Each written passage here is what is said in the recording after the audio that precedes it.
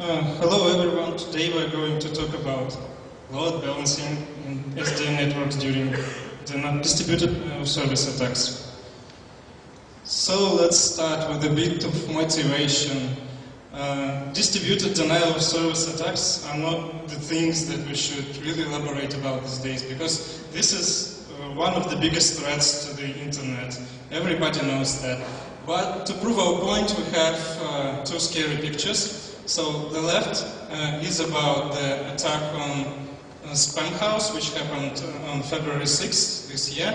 So it resulted in an attack with a cumulative capability of 300 gigabits per second, which is an enormous amount of traffic. And the second picture is from yesterday, summing up that those attacks never stop.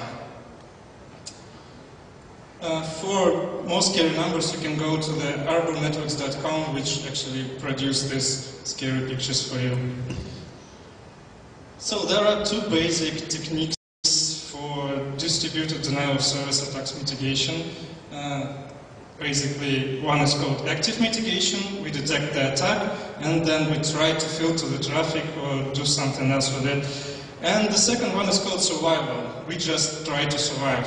We do load balancing, we put in more resources, we increase the survivability of our infrastructure and hope that we won't die until the attack stops. So in this work, we're actually focusing on the second approach. So existing solution to load balancing basically boiled down to the so-called L7 load balancing, which operates on level 7 of the OSI model. And they can be static and dynamic, but the basic principle is the same. There are a lot of different kinds of these things. Some of them are listed on the slide, but we're not going to elaborate on this too much. So what happens to SDN when distributed denial of service attack comes? So one method of dealing with such attack is the ostrich method. So do nothing. And hope that the SDN magic with those changing paths will do something, and actually we will somehow survive for a little bit more. But that's not what actually happens. When a denial of service attacks an SDN network, it does produce a path for the traffic. When this path is overloaded, it produces another path. That path is overloaded, and at that point our infrastructure is dead.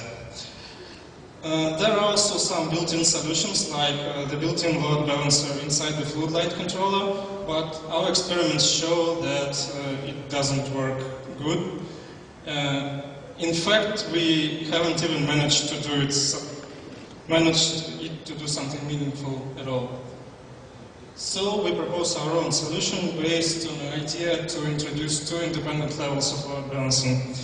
The first is use the usual level 7 load balancing capabilities based on DNS or NET.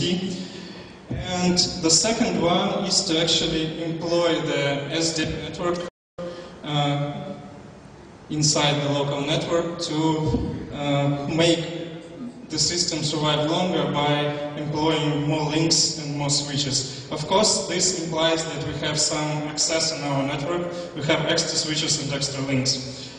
It should be noted that those two levels are completely independent, because the DNS or NET load balancing works by splitting the traffic between different endpoint servers, and it doesn't care about the network. And the splitting on the level on the network doesn't care about the servers. It should only imply that the traffic between the servers is distributed evenly. Svetlana will elaborate on this more when describing our algorithm. So, starting from this slide, we're going to talk about the right part, implementing in SDN, because the left part is already pretty covered in literature and publications.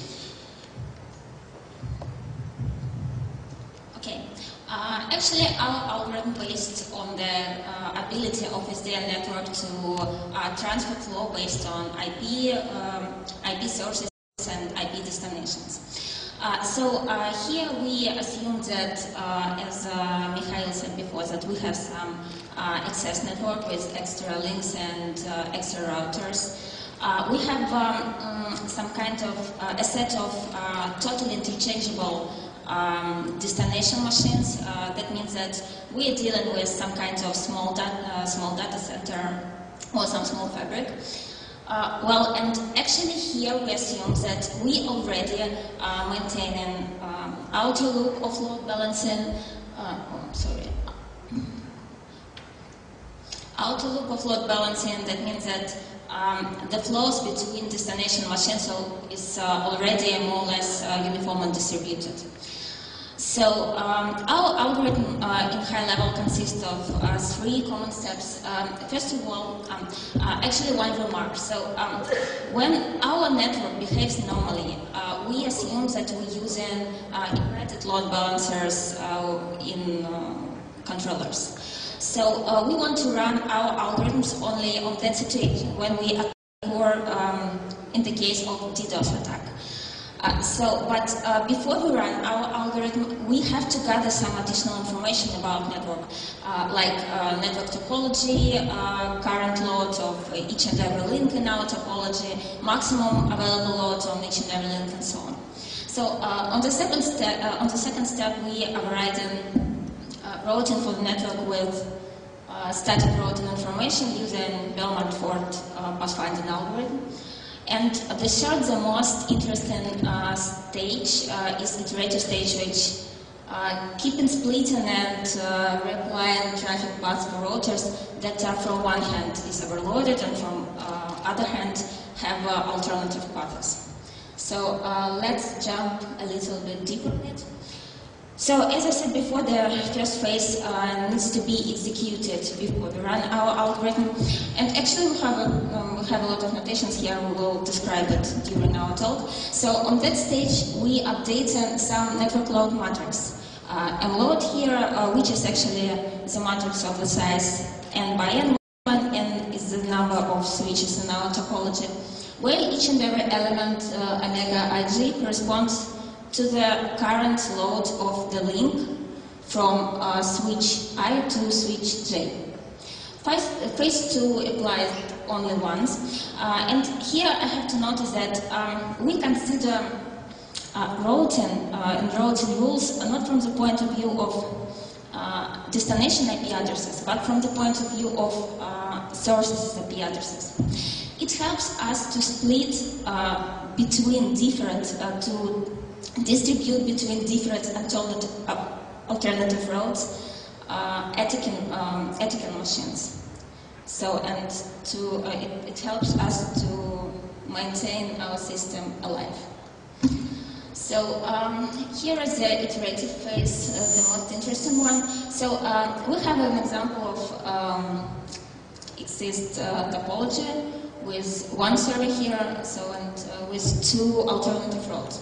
At the very first step, we update an M load matrix, which again keeping information about current load of the link, and we updated M3 matrix, which keeping information about additional available loads on each and every link.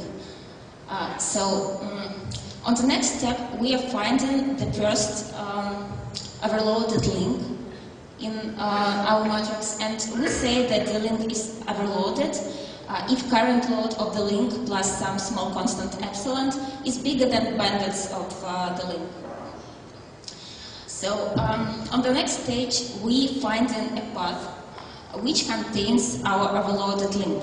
So a path is keeping in some data structure the path, which actually contains triples, which contains paths which going from IPs corresponding to network mask IPs SRC and going to our machine beta I.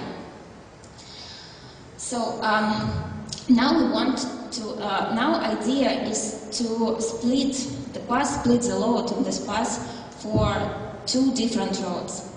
So for that we assuming that our overloaded link is not presented anymore in our topology, and we want to understand, do we have any alternative roads, and for which load it could possibly, to which load it could possibly be extended.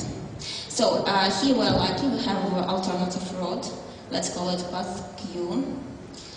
So and now we are calculating maximum additional load. So we're doing it by looking up each and every link in this new path and looking for minimum additional load. Actually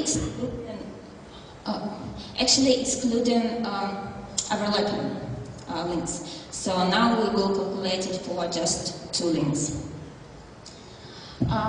Well, on the next step, we plan to split this load, which goes on this old path, for 2 different paths. So here we have additional maximum load, let's call it IL. So here we want to calculate new sets of subnet masks to divide source SP space for 2 pieces with coefficient IL to current load of the channel. So actually what we're doing here, we are taking IL load from old path and redirected it to the new path. Actually like that.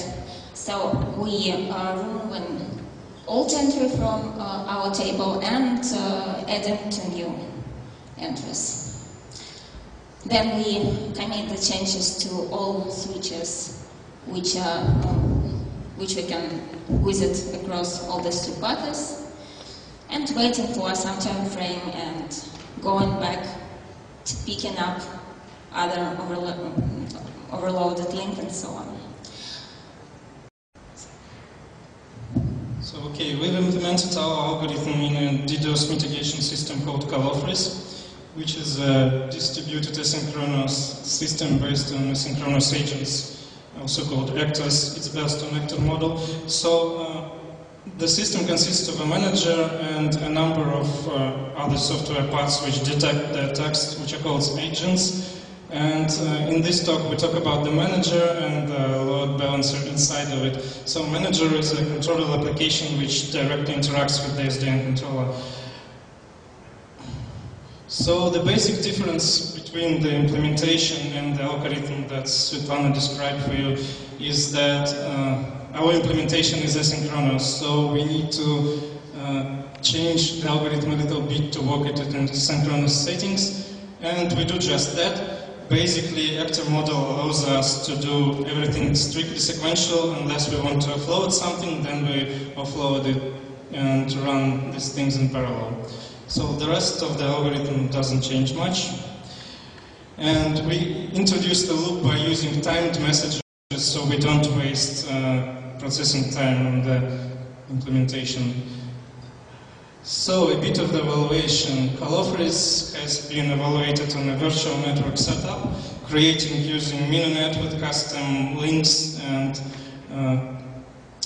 custom machines inside of the network, the floodlight controller, and using iPerf for simulating the attack by creating a huge flow of both TCP and UDP traffic on this virtual network. So this is the pretty excessive network we had.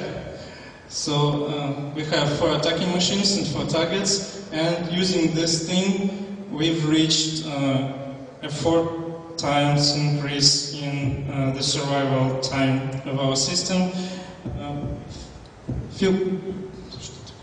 We filled out the whole number of links and switches in this network in from 10 to 16 seconds depending on the experiment, and it was up to 3,000 rules generated for the most critical path switch, so it's the biggest number for all the switches in the network. So there are problems, still it's a prototype solution. So the first problem is purely theoretical, that the stale rules in switches and stale entries in T-path may actually degrade performance. We haven't actually encountered this thing during our experiments, but it may happen, so we need a piece of algorithm that actually merges those entries. We do not actually employ any of the asynchronous switches inside of the algorithm. As you've already seen, the algorithm is strictly sequential. So, and we have some parameters inside the algorithm which were deduced by handmade experience and are completely, absolutely not optimal. So actually we need a real benchmark and evaluation of the system on a physical network, but those two tasks can compete in difficulty with actually implementing the system from scratch. So that's it. Thank you.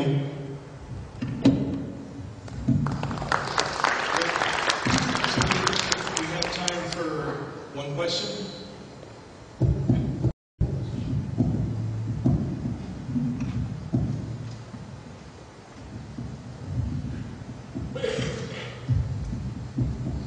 Thank you. Can you shortly explain the difference of your adaptive algorithm? What is specific about the DDoS attacks and how it differs from the usual make the network optimal statically once and for all? Okay, so the basic difference is that we actually react to the load changes inside the network. Our algorithm iteratively gathers the information about the load from the controller and actually changes the paths depending on it. So it's reactive to actual traffic coming through the network. It's not static. You cannot statically make the network better using this algorithm because we react to the amount of load coming through each port on each switch. All right, thank you.